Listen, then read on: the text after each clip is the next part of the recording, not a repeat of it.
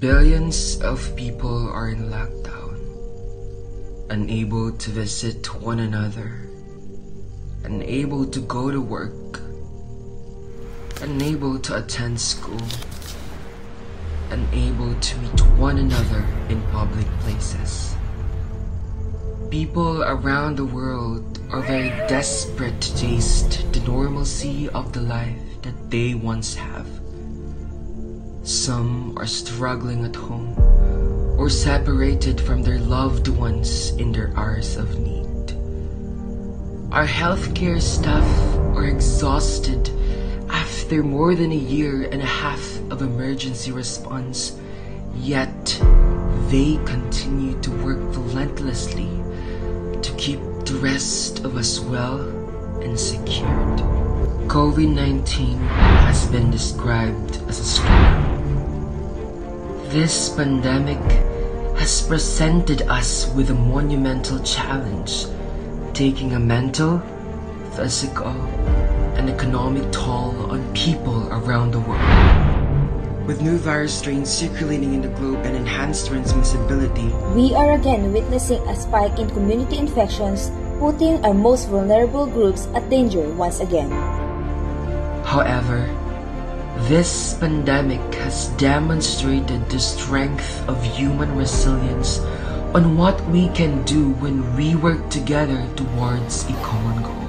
As vaccines become available and we begin to see a future beyond this pandemic, interconnectedness and the empathy it may foster will be critical to our capacity to move ahead. To be genuinely effective, both the reaction to COVID-19 and the recovery require the constant partaking of everyone, and we must work together. Our individual and communal actions and behaviors are just as vital as the policies put in place by the health authorities.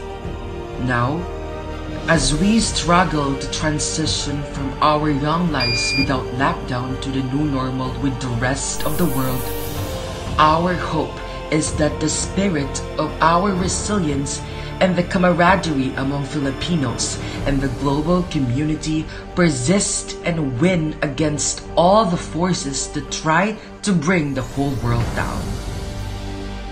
Once the pandemic has passed, we will have a choice. We may either return to the way things were or acknowledge that we must do better while living with it. We may either live in isolation, solely concerned with our personal interest, but now is not that time. Now is the time for unity, for the whole community to work together in solidarity to stop this virus and its shattering consequences. We need unity for those who are sick, for our healthcare workers and frontliners, for all of us. Only through unity can we come out as winners in this battle against COVID-19. With a brave heart amidst the uncertainties of the future, let us hold on to each other. Shall we?